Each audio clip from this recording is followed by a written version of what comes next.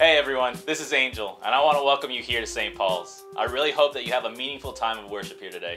We have a lot going on here and in the community, and I just want to highlight some of the announcements so that you can be connected with the church.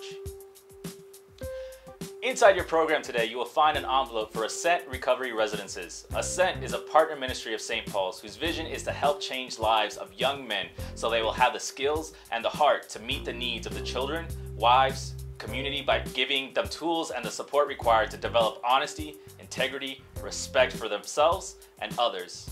This small envelope not only allows you to support the ministry by placing $1 or more inside, but also serves as a reminder to pray for its leaders, its mission, and residents throughout this week. If you would like to know more about the vision and mission of St. Paul's, come join us at Coffee with the Pastor on August 9th, starting at 11. Sit down with Aaron Brown and listen to his story and vision for our church.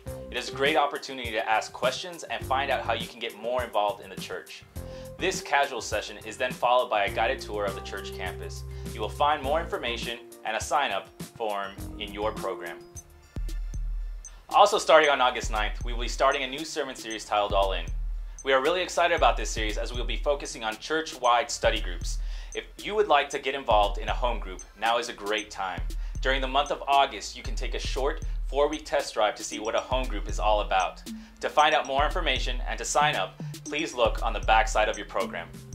These past 2 weeks have been fantastic. 2 weeks ago was summer camp for St. Paul's at Sky Ranch. We had more than 217 campers attending this year, and we witnessed bold hearts opening to the word of Christ. We witnessed this not only by the joy we saw in their faces, but also by their godly actions towards each other and their counselors. If you want to see this firsthand, I encourage you to ask one of the kids that attended, "How was camp?"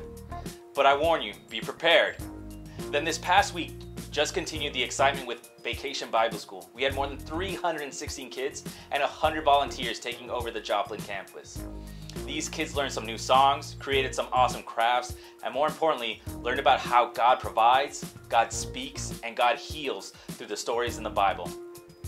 That's all the time I have for announcements today, but there are several ways to find out more information. First, you can visit our website at spwire.com or use our app, which you can download at the App Store or on Google Play.